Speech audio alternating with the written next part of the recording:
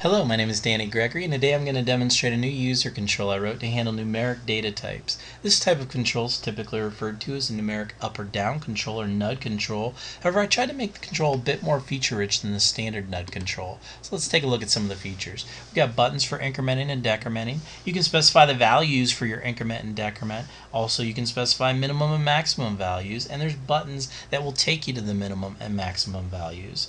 You can specify styles and images for your buttons. And you can position those buttons either along the left of the control, the right of the control, or you can flank your control with the buttons. In addition to the buttons, you can also manually change the numeric value, and the control has full support for data binding. You can use your keyboard shortcuts, so the up arrow key will increment, down arrow key will decrement, home key will take you to the minimum value, end key will take you to the last or maximum value. You can use $FN format and scale for the display of your values. You can also use value lists and display lists. And you can align your text either to the left or to the right, or even center it. So let's take a look at some of the features. We've got the minimum and maximum values set to -300 and 300. I'm going to go ahead and just change this here, and you can see that it reflects up here. And if I try to go to the maximum, you're going to see that my button grays out, my increment button grays out. If I go to the minimum value, my decrement button grays out.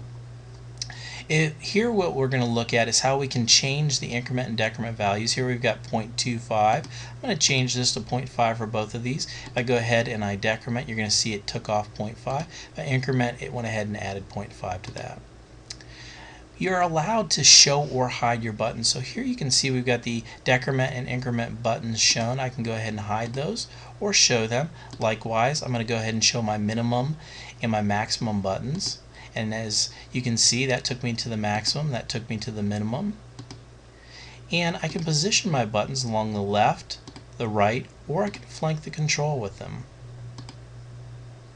You have the ability to use the keyboard shortcut. So here I'm going to go ahead and I'm going to decrement the value. Here I'm going to go ahead and hit the up arrow to increment the value. Here I'm going to hit the home key to go to the minimum value, which was -1000, and the end key to take me to the maximum value, which was 1000. You can align your text either to the left, the right, or center of the control, and you can change the size of the control itself. The control allows you to use $FN format and scale. So here you can see L+. I can change this to whatever I want. I can also change my scale. There you can see it's a 2, there it's a 1. I can also do stuff outside of $FN. So here I'm going to add a prefix of a $sign. That's great for amounts. Or if I was dealing with percentages, I could add a % onto the end. The control allows you to use value lists and display lists. So here you can see I'm using a caret as my delimiter. I've got my value list set up here with a minimum of 30,000, max of 80,000 in that list. Here's the respective display list. So you can see up here that it reflects that minimum and maximum. Allows me to jump to those just like if it were a normal one without the value list and display list. I'm able to increment and decrement through those values. Next, what we're going to look at is how you can provide custom images for your buttons, and you can also provide styling for these to make the images look better. Here what we're going to look at is the ability to data bind. So I've got two controls, two NUD controls, actually three. I'm actually using it on the ID field too.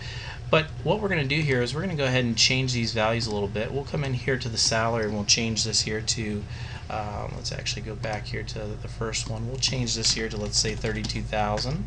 We'll change this favorite number to 6. We'll go ahead and save that. If I go ahead off of this and I come back, you're going to see that it saved those values. Well, that's it for today's presentation. I want to thank you very much. If you do have additional comments, questions, feature requests, please contact me at danielgregory@acm.org. Once again, thank you and have a great day.